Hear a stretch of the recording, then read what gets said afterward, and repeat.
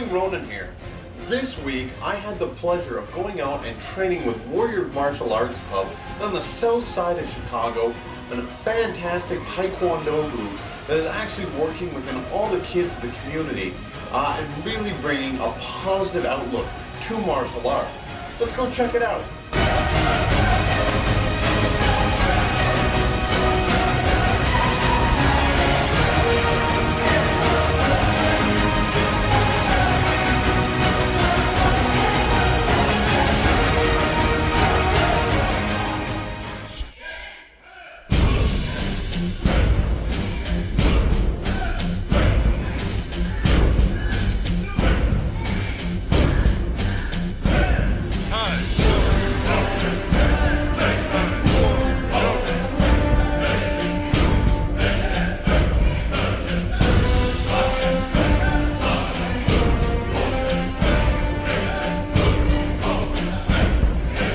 So, as you can see, all the kids are arranged in a big semicircle, or big circle I should say. It was a complete circle. And what was really cool about this is they were all able to learn from each other. They were learning discipline, they were learning martial techniques, but they were taking so much more than just martial arts. They were growing together as a group.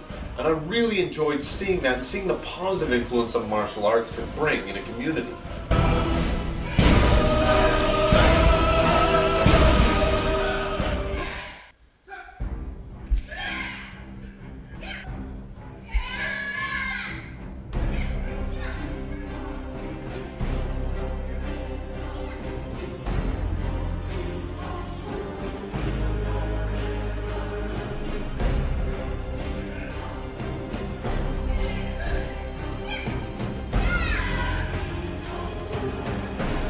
Let's talk technique though for a second.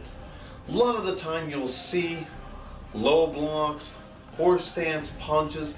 This is something that typifies a lot of traditional martial arts. Now, Instructor David was fantastic. Right from the beginning he said, you're just doing this to understand the discipline, to get some of the motions down pat. This is not how you're going to fight.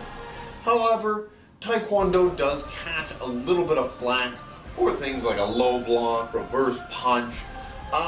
Let's take a look at how that applies going out into the real world.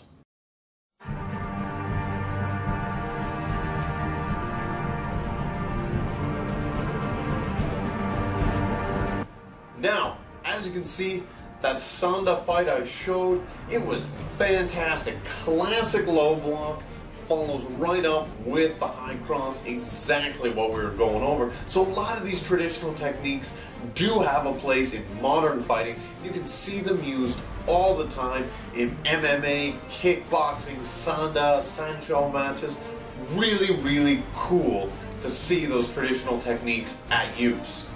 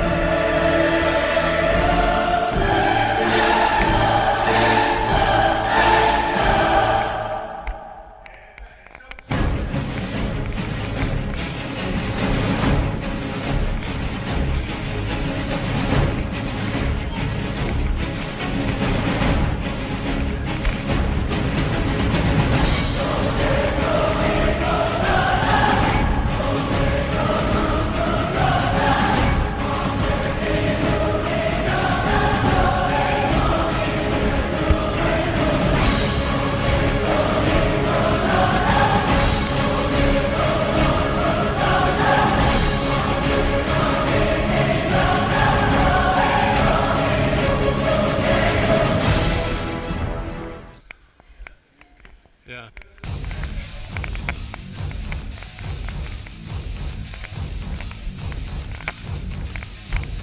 Sometimes spinning techniques are viewed as nonsense. A lot of people don't like them, especially inside the self-defense community. Let's take a look and see if it really works.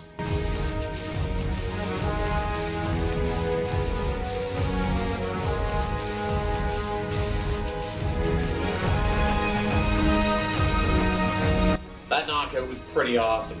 However, you can see it's very much a Taekwondo competition. Hands are down. Would this work if there was grappling, if there was striking, if people could kick, you could go to the ground? Well, let's take a look at this awesome MMA knockout. You'll see those spinning techniques really do work and should probably be a piece of your repertoire somewhere.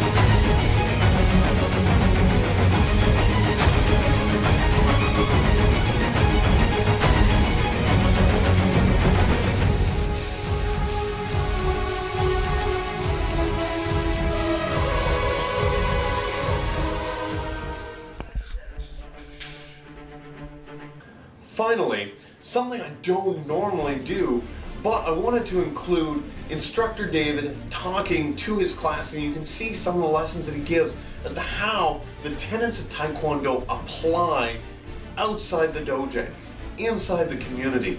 It was phenomenal to see, and it was great to see these kids really getting those life lessons.